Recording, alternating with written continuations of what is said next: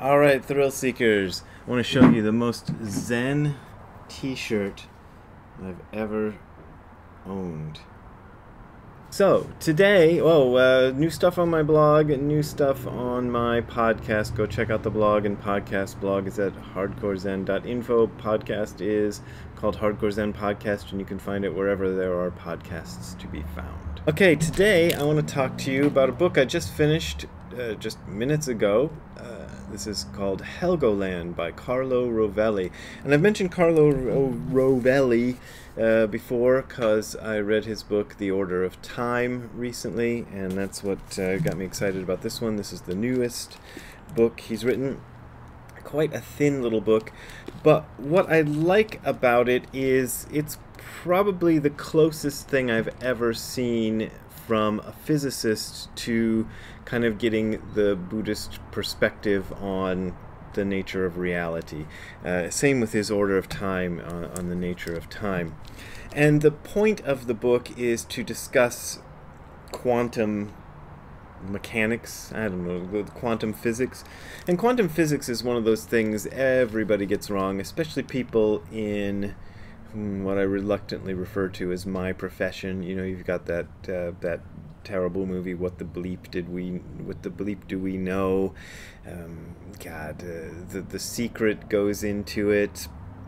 A lot of Buddhist teachers try to delve into the waters of quantum physics without really understanding it. You know, occasionally I'll make a nod to it here and there, but I don't really understand it. But Rovelli, I think, probably as much as anybody can, understands it, at least in terms of the mathematics, and he makes his efforts to explain it in as clear and concise a fashion as he can, and it's pretty short, as I said. So I made a bunch of notes in the back that I'm just going to tell you about, and this is how I do with books. I've been introducing people to my system with books, so here I'll introduce it to you. Instead of marking up the book with you know, highlights and stuff, I write little notes in the back of just where to find the bits I want. That way the book itself remains relatively clean, and then the page in the back gets all messed up. So let me just pick out a few of these things I picked up. One of the things that I found very interesting in this book was his discussion of the philosophy of Ernst Mach, who I had not heard of, who was apparently very influential on a lot of the understanding that came to be known as quantum physics. He says, Mach, a scientist, diverts this attention from the subject to experience itself to what he calls sensations.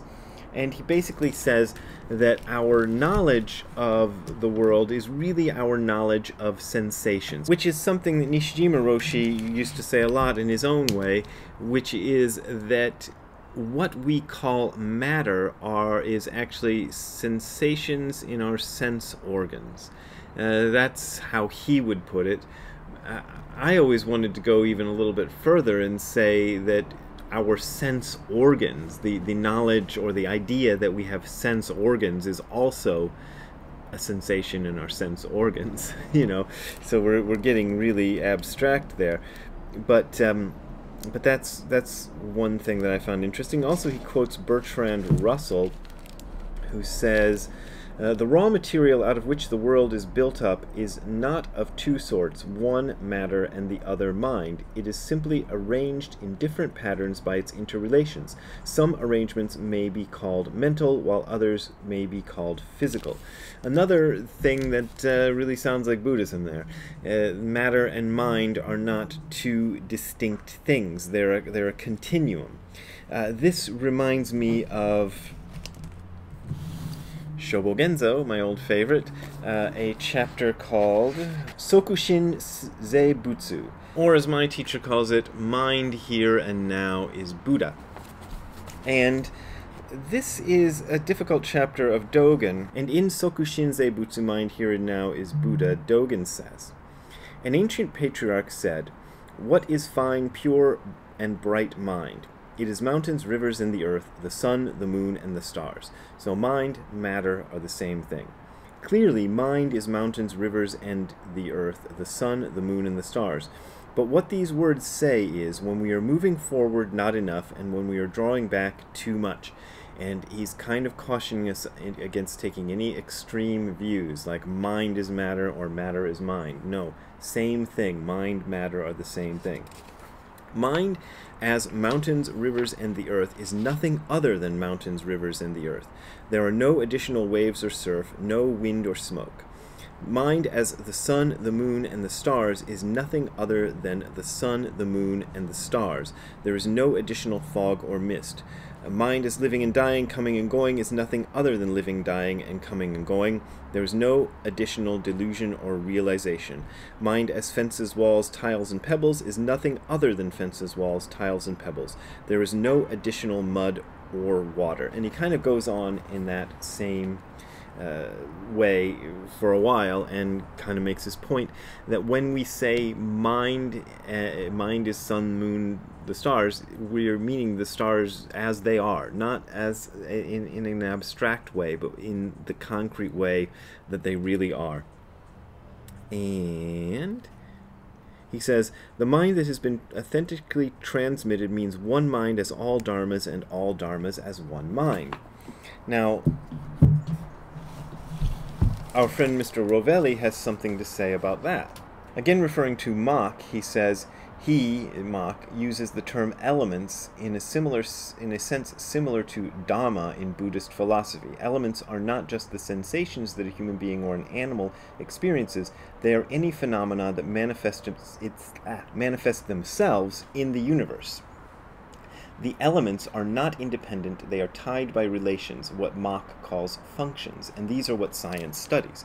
So he gets into how everything is interrelational and nothing has an independent existence in and of itself, not even subatomic particles. Everything is interrelational and exists by its relation to other things. And he even has a whole chapterlet, not an entire chapter, about Nagarjuna. So let's see what I made a note of that he says about Nagarjuna. If every metaphysics seeks a primary substance, an essence on which everything may depend, the point of departure from which everything follows, Nagarjuna suggests that the ultimate substance, the point of departure, does not exist. There are timid intuitions in a similar direction in Western philosophy, but Nagarjuna's perspective is radical. Conventional everyday existence is not negated. On the contrary, it is taken into account in all of its complexity with its levels and facets. It can be studied, explored, analyzed, and reduced to more elementary terms, but there is no sense, Nagarjuna argues, in looking for an ultimate substratum. The difference from contemporary structural realism, for instance, seems clear. I can imagine Nagarjuna adding a short chapter to a contemporary edition of his book entitled All Structures Are Empty. They exist only when you are thinking about organizing something else. In his terms, they are neither precedent to objects nor not precedent to objects. Neither are they both things, nor ultimately neither one nor the other. And he kind of goes on with that, and I found that very interesting as well. And here's a bit I liked. Perhaps it is difficult to imagine how we as human beings may be made up of only tiny stones bouncing against each other, but tiny stones meaning atoms and sub-atoms. But looked at closely, a stone is a vast world, a galaxy of swarming quantum entities where probabilities and interactions fluctuate. And he kind of goes on and on. He gives a really good explanation for why the many worlds hypothesis is just kind of a retrograde trying to reintroduce the concept of matter as an independent substance back into the equation after you've already gotten rid of it through the quantum mechanical stuff. And I wish I could explain that one to you, because I got a friend who's really interested in that, and I'd like to explain to him, but I think you'd have to read the whole darn book to get it. Another thing that I found interesting kind of goes along with something I read in talks with Sri Ramana Maharshi, which kind of stuck in my mind, and I read this out to the group in Benedictushof. So if you go to my podcast and listen to I believe it's in the third episode of the talks about Hyakujo's fox, I read this quote. He says, somebody says to Ramana Maharshi, "Seeking the eye, there is nothing to be seen." And Ramana Maharshi answers, "Because you are accustomed to identifying yourself with the body and sight with the eyes, you say you do not see anything. But what is there to be seen? Who is to see? How to see? There is only one consciousness which, manifesting as I thought, identifies itself with the body, projects itself through the eyes, and sees objects around. The individual is limited in the waking state and expects to see something different. The evidence of his senses will be the seal of authority, but he will not admit that the seer, the seen, and sight are all manifestations of the same consciousness, namely I. Contemplation helps one overcome the illusion that the self must be visual. In truth, nothing visual exists. How do you feel the I now? Do you hold a mirror in front of you and know your own being? The awareness is the I. Realize it, and that is the truth." So that's real interesting, because Carlo Rovelli, devotes a chapter to, or a part of a chapter to, visual systems. How do we see? How do we know that what we have in front of us is a book or a cat? A book, look, and a dog over there, no cat. Well, where did the dog go? Anyway, I'll show him later. It would seem natural to think that the receptors detect the light that reaches the retinas of our eyes and transforms it into signals that race to the interior of the brain, where groups of neurons elaborate the information in ever more complex ways until they interpret it and identify the objects in question. Blah, blah, blah, and recognize it as it's a cat. It turns out, however, that the brain does not work like this at all. It functions, in fact, in the opposite way. Many, if not most, of the signals do not travel from the eyes to the brain. They go the other way, from the brain to the eyes. What happens is that the brain expects to see something on the basis of what it knows and has previously occurred. The brain elaborates an image of what it predicts the eyes should see. This information is conveyed from the brain to the eyes through intermediate stages. If a discrepancy is revealed between what the brain expects and the light arriving into the eyes, only then do the neural circuits send signals toward the brain.